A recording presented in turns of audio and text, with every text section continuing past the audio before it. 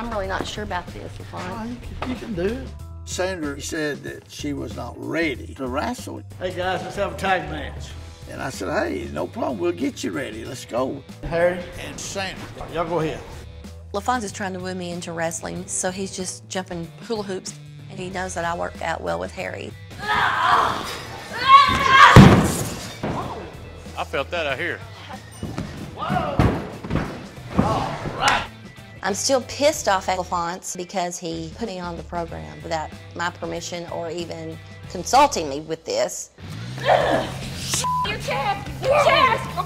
I got in the ring to get her ready. That was a mistake.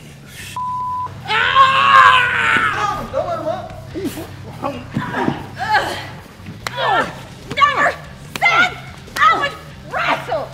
I wasn't happy with him. I didn't care if I hurt him. And in my opinion, he deserved every punch.